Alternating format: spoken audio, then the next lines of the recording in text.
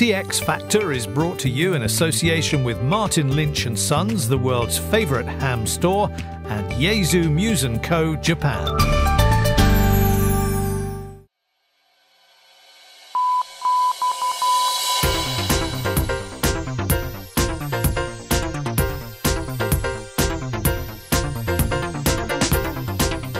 Hello and welcome to the first episode of the UK's very first TV programme dedicated entirely to amateur radio. This is the TX Factor and I'm Bob McCreadie G0FGX. In this episode I'm reporting from Poldhu here in Cornwall. I'm at the Marconi Centre where in 1901, with the aid of a huge antenna and a 20,000 volt spark, a certain Signor Marconi bridged the wild Atlantic Ocean by radio for the first time. And I'm Nick Bennett, 2E0FGX, a little bit further north than Bob, but with some equally stunning views to enjoy, if a little windy today. I'm on Stiper Stones, a hill dominating the skyline to the southwest of Shrewsbury in the heart of England and close to the Welsh borders. I ventured this high to prove that with antennas, size isn't everything. What really makes a difference is how high you can get it, and how being part of the Summits on the Air award scheme can keep you fit and get you some big signals from some stunning locations. And I'm Marsh G1IAR, a little bit further up the coast than Bob, in the beautiful seaside town of Sidmouth, East Devon. This is the Norman Lockyer radio group and home of special event call sign GB2NLO.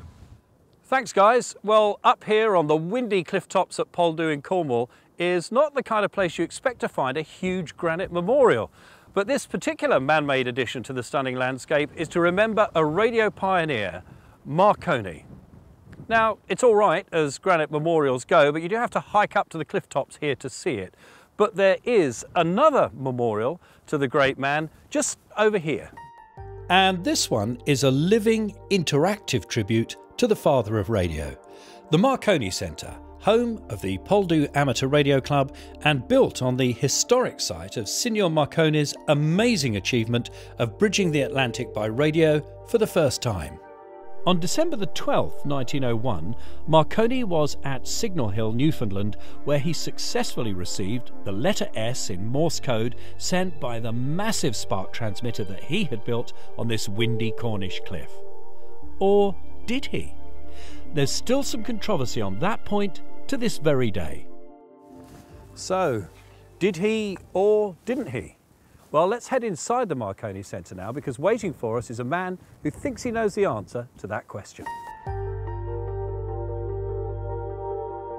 Keith, hello.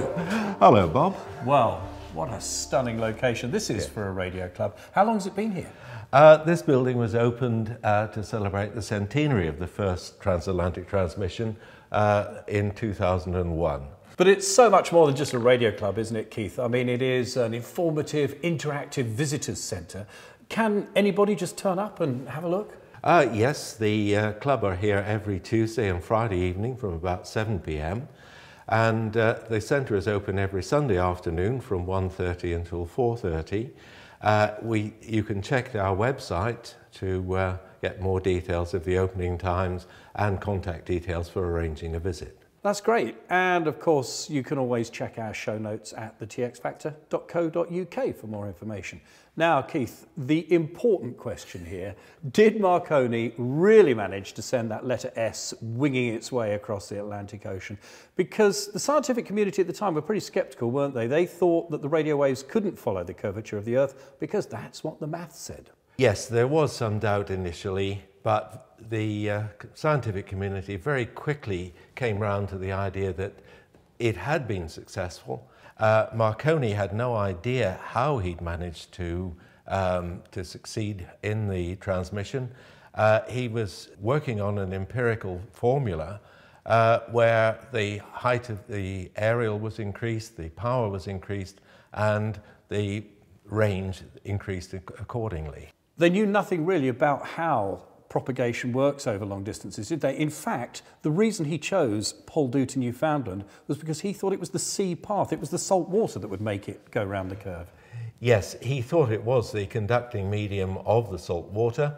In fact, in 1899, he took the opportunity of going over to the Great Lakes and seeing if he got the same results with fresh water, which of course he did. There was no knowledge, of course, of the ionosphere or anything like that at the time. The effect of sunspots, for instance, was unknown. In fact, he was very, very lucky. He chose almost the shortest day.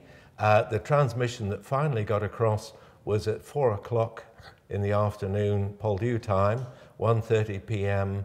Newfoundland time, and he was getting very close to sunset. The other thing was that it was a sunspot minimum, so the D layer was very, very weak at that time, and all these things came together to mean that he actually did succeed in transmitting the signal.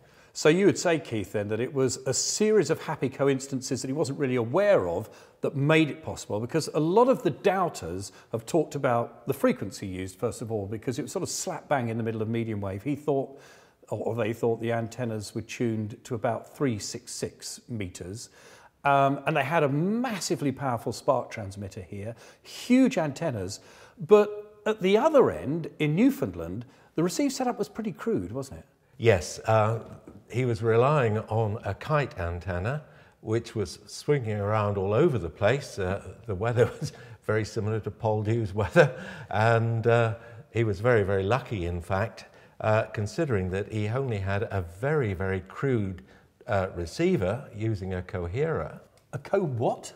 A coherer. Well, we have one over here if you'd like to come across and have a look. This is the piece of kit that's going to demonstrate for us. This is the coherer demonstration. That's the coherer itself. So what exactly is that, Keith? It is just two metal contacts with some metal filings in between. That's all it is. And when you send a radio signal through those filings with our spark transmitter here, and you see, you get a signal. So what happens is the radio signal makes them kind of line up and stick together to cohere. They cohere, they stick together. You've got a DC path then, and that's what the meter is showing. The only problem, of course, is you then have to decohere them, and Marconi, by that time, had organized a system where he had an electromagnet, almost like a bell, without the bell, that would tap it, and that would make the thing ready for the next, for the next signal. So in other words, if I get this right, the big difference then is you're not even really listening to the radio signal. It's a kind of a relay that is affected by the radio signal that switches, and that would put a click in your headphone and a mark on your Morse inker. Absolutely, yes, yes. You're relying on the DC conduction here, which you can then use to work a Morse inker, or to, as you say, to make a click in the headphone. So how can we be sure then, with this very crude receiver, that it really was the letter S that's triggering this coherer? Could it not have just been a series of static crashes out there over the Atlantic? Yes, the dit-dit-dit of the letter S is a very recognizable signal. The chances of that being static were very, very small. In fact, Marconi was using the S right from his very early days because he realized that it was very, very easy to recognize in amongst the inevitable static crashes. Even after Marconi announced his success, though, there were still doubters, weren't there, in the scientific community and in the press. So how did he finally silence those doubters? Well, in February 1902, he returned to the United States on the SS Philadelphia, which was rigged with an excellent antenna system, and he had a Morse inker, and every evening the captain of the ship went down and actually signed the tape with the latitude and longitude at the time. That gave them a range of something like 1,500 miles, which was certainly enough to satisfy any remaining doubters. So there could be no question. Now it's signed off by the captain of the Philadelphia, it's official, but we're still quite a long way from a commercial service at that point. Absolutely. It wasn't until 1907, in fact, that Marconi managed to get two very, very powerful stations, one at Clifton in Connemara, the other one at Glace Bay in Nova Scotia, and to get a successful 24/7 telegram service, which undercut the cable companies and rapidly made Marconi and the company very, very rich indeed. But this is where it all started, isn't it? You can't underestimate the importance of Poldhu, because whichever way you look at it, the Poldhu transmitting station was where the letter S emanated from that went across the Atlantic, and then the final proof with the Philadelphia, it was Poldhu that they were communicating with. Yes, you have to say this is the place where it all began. And what a fantastic living, interactive memorial we have to all that was achieved here in the Marconi Centre.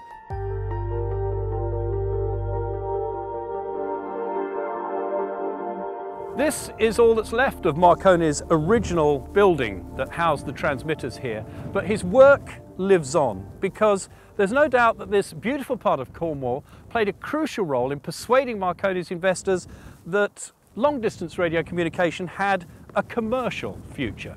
And of course, it has an important role in amateur radio today as the home of the Poldhu Amateur Radio Club, who work very hard to tell the incredible story of Marconi's Atlantic leap, both to visitors to the Marconi Centre and to radio amateurs around the world.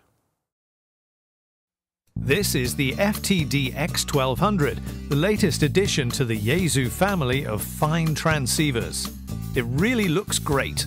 The 4.3-inch TFT widescreen full-colour high-resolution display has a wide viewing angle, selectable display sources and a spectrum scope to give you all the information you need to get the best out of this amazing radio.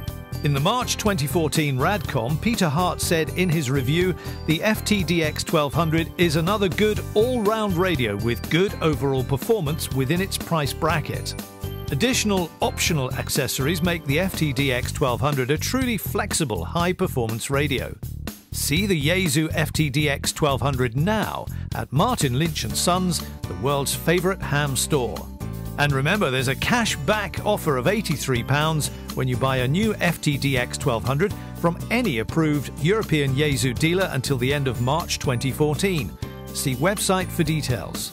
Even better, add TXF001 to the discount code box on the ML&S website and get free carriage to UK mainland and free Yaesu goodies. Now from big antennas at sea level to smaller ones as high as you can get them. Whether you are happiest in the shack or out operating portable, the Summits on the Air scheme has something for everyone, as Nick Bennett discovered. It's 9 o'clock on a cool and drizzly Saturday morning in November, and Tom, M1EYP, is preparing to ascend Stiper Stones, one of the tallest peaks in Shropshire, in an attempt at activating the summit as part of the Summits on the Air award scheme. SOTA has been a popular challenge for radio amateurs for over a decade, so what's the attraction for this maths teacher from Macclesfield? The person that alerted me to SOTA was SOTA's first mountain goat, Alan Poxon, M1EYO, next call sign to mine coincidentally. And he contacted me and explained about this SOTA thing, and it appealed to me because I was always interested in hilltopping as a shortwave listener, so the idea of going up hills to do radio seemed a very natural thing for me to do, and I've always loved hiking in the outdoors anyway. I had a young family at the time. This was an ideal way to get myself and my two lads out on the hills and with a regular focus on a weekend. And one of those lads is now a fully licensed amateur himself and also a SOTA mountain goat. So see the trig point just peeping out of the mist on the top of the rocks there now. Become more clear in a few metres time. I've no intention of going to the top of there to set my radio gear up. There's no need under the SOTA rules, which allows activation within 25 metres vertically. So I'll take advantage of that today because I think it's going to be quite greasy on them rocks, and I'm not too great with exposure either. Now here we are at the summit. Looks a reasonably sheltered spot to set up in, just here underneath the trig point, and I'll get set up. SOTA activations can be attempted on any band and by using any mode and power that your licence allows. So what's the biggest challenge to a mobile operator 536 metres up and far from the comfort of the nearest Starbucks? In regard to the choice of bands, what I'm doing at the minute is it's all 12 metre band because there's a 24 megahertz challenge. taking place in SOTA at the moment I'm very keen on. So if I fancy making lots and lots of CW contacts, then I'll do 20 metres. If I want to work interesting DX, I might go to 10 metres or 15 metres. If I want to work my friends up and down the UK and Ireland, it'll be 80 metres. If I want to work the SOTA chasers across Europe, then it'll be 40 metres. So what about sustenance? How do you keep your energy levels up? Soup every time. With soup, it's hot, it's liquid, and it's food. Today we have Moroccan chickpea soup. So that's lunch today. Appetising. But what about power levels? The power I'm running at the moment is 5 watts, which is standard for the A2FT817. But certainly on CW, on these HF bands, when the bands are open like this, it's more than enough. Just a few days ago, with this setup on this power, I worked 2 stations in Australia from the SOTA summit. So that's the 4 contacts. There was 2 Whiskey 0 JYN on 2 metres FM. And then we've had a Portuguese station, one from the Kaliningrad part of Russia, I think, and a G4. I'm not sure how close or how far, but that's 4 contacts, 3 on 12 metres CW, 1 on 2 metres FM. So the 2 points are qualified for the hill, and see how many more we can make now for the 12 metre challenge. CQ SOTA, CQ Summits on the air. Mike 1 Echo Yankee Papa Portable on Stiper Stones, SOTA reference Golf Whiskey Bravo 003 QRZ.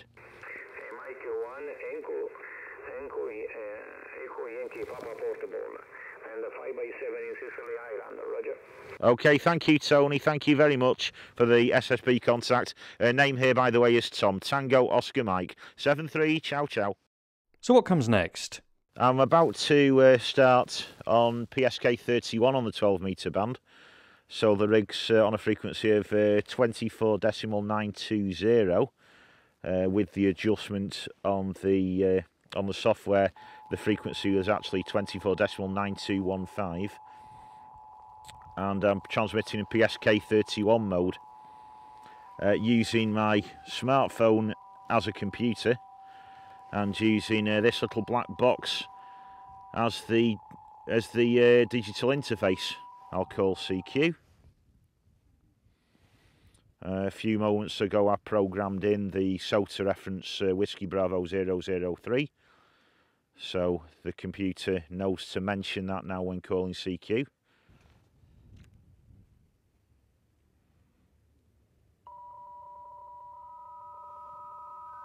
Something there, very weak. Ah, there we go. M1EYP stroke P, M1EYP stroke P, D, UA1CAS. Yeah, I'm now transmitting back to United Alpha 1 Charlie Alpha Sierra with a macro message that gives him a report and tells him my SOTA reference. That's Victor from Priazersk.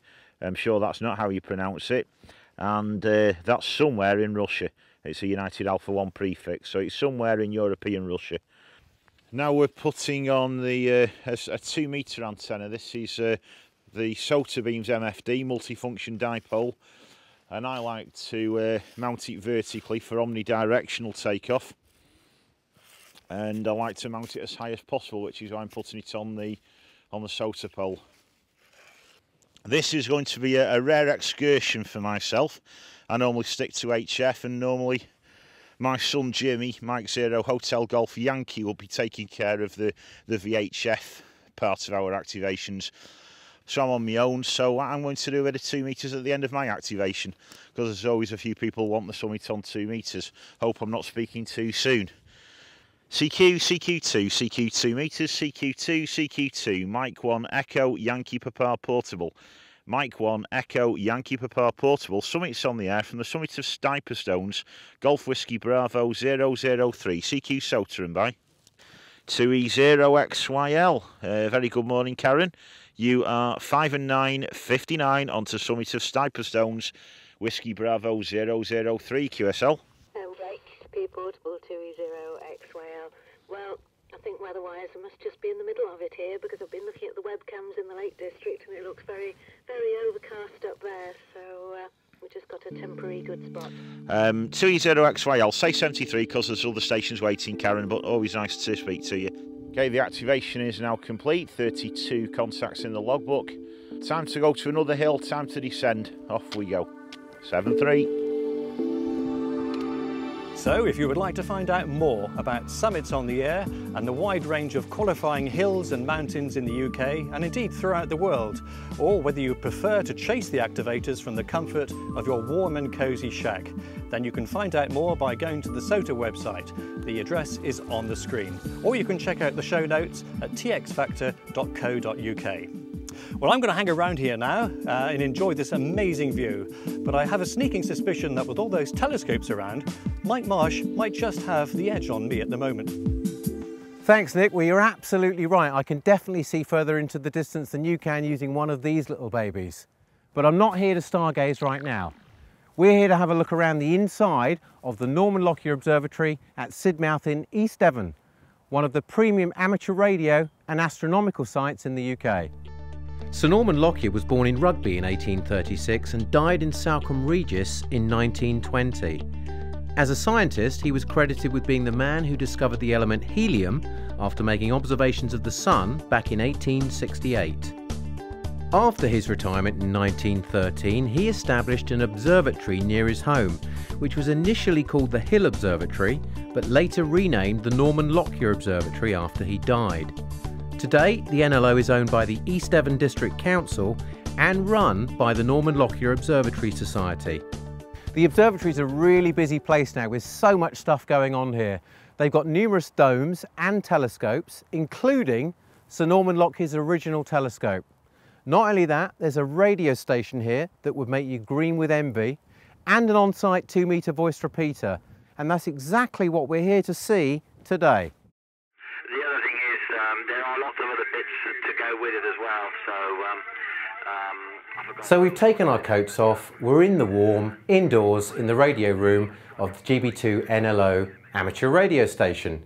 Also here is the 2-metre voice repeater, and I haven't got a clue how it works. Luckily, I'm here with the repeater keeper, Dave Lee, G6XUV, and he's got a very good idea of what's going on. So Dave, hi. Nice to meet you. First things first, how on earth do you go about getting a repeater on the air? What do you do? Exactly. It's a matter of paperwork, really. Okay. Application to Ofcom, who send it on to a group called the UK Repeaters Group, and then you wait. Hopefully, within 6 months, you might get your go-ahead. Sometimes it can take a lot longer. We were lucky. The repeater moved here from a nearby location, so it didn't take quite so long. We took about 3 months and we were on the air. When it comes to like buying the equipment, maintaining it, who pays for it all? Well, fortunately we have a benefactor. Local amateur manages to obtain this equipment from ex-ambulance service use. He's a very good expert at converting it, and we then use the equipment from him, and it's up and running. Fortunately, on the site we are at the moment, the costs are borne by the society, so there are actually no running costs as such. One of the big changes with repeaters, I remember when I was young, when I first was licensed, you had to access a repeater with a 1750 Hertz tone.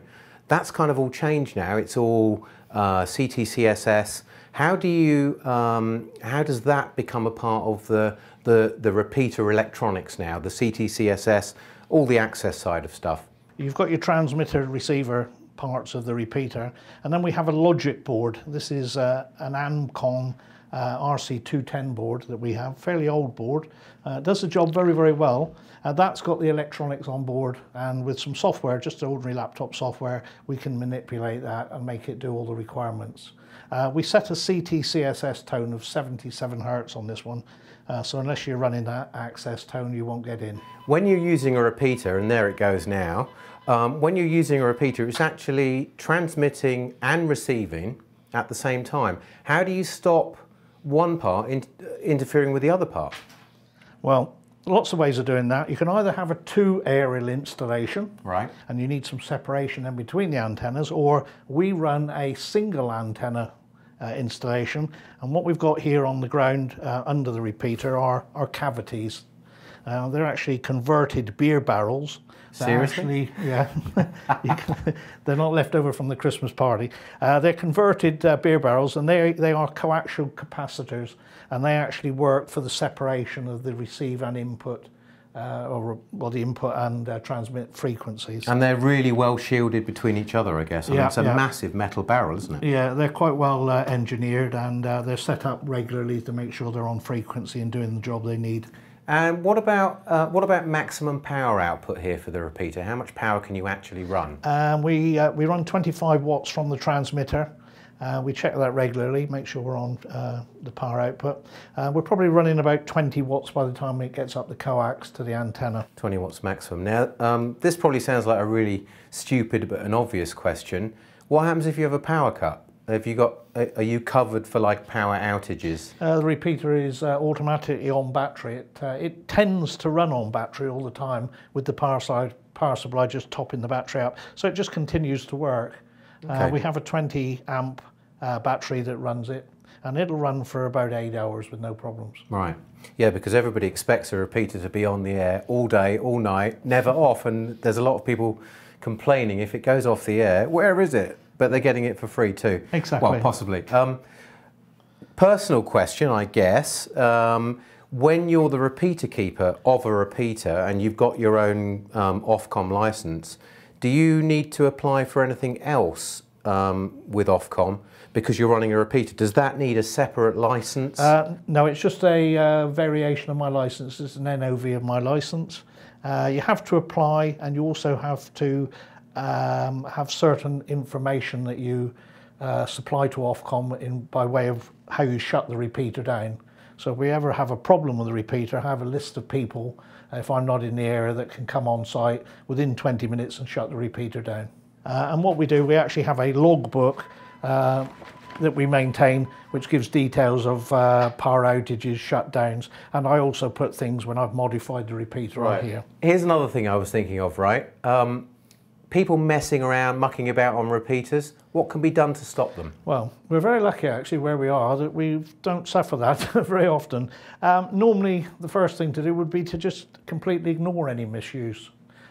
We do have ways of monitoring the repeater. I have ways of shutting the repeater down remotely if necessary.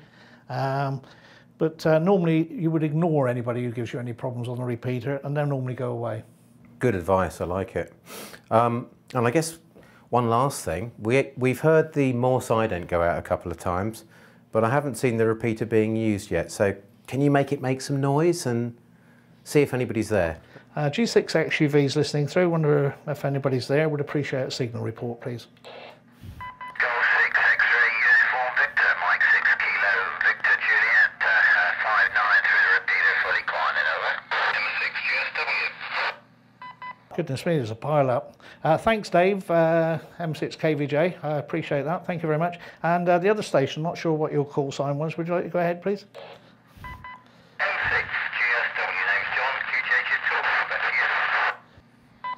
Yeah, fine, John. Bit of interference on you there, but excellent stuff. Okay, thanks very much for that. That's 736XUV. Nice to see the repeater being used with a couple of people on at the same time. Good stuff. One last question I was thinking of. Is it going to cost me anything if I want to use the repeater? How much do I have to pay? No, nothing at all, Mike. All amateur repeaters are free of charge. Fantastic. Free, that's a good price. All right, Dave, thanks for that. That's been really interesting. Hopefully, everybody's got a little bit of an insight into exactly how a 2-metre voice repeater works, and will know what happens when they key the mic to go through one. There's a Yaesu radio to suit the interests of every kind of ham. And you can see the whole range at Martin Lynch & Sons. Our expert staff can help you choose the Yaesu that's right for you, whether your passion is portable operating, mobile or DXing. Yaesu have a radio to suit your interests and your budget. Whatever kind of ham you are, Yaesu have the radio for you. You'll find them all at the best prices, backed by our legendary customer service at Martin Lynch & Sons, the world's favourite ham store.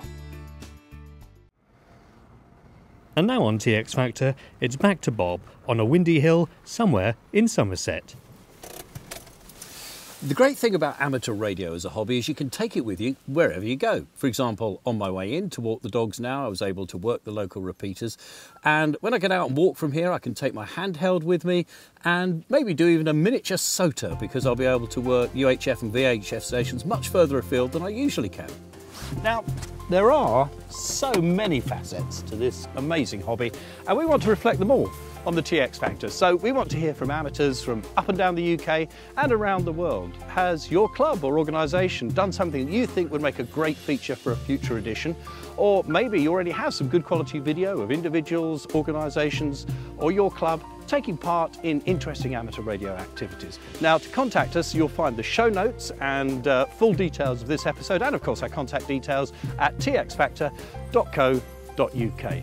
We want to reflect the true diversity of this hobby, everything from friendly chats to cutting-edge science and technology, here on the only UK TV show dedicated entirely to amateur radio.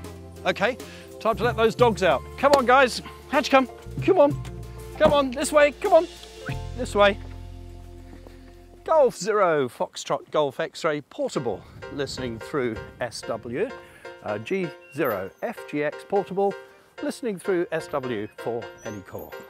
G0FGX from G1IAR. How's that dog walking actually going, Bob? Hope it's not the dogs that are walking you. Listen, I've got to go, but I've just had some really great ideas for the next episode of the TX Factor. 2E0FGQ. Hi guys, I've been having a few thoughts too. How about linking up with the International Space Station? Or perhaps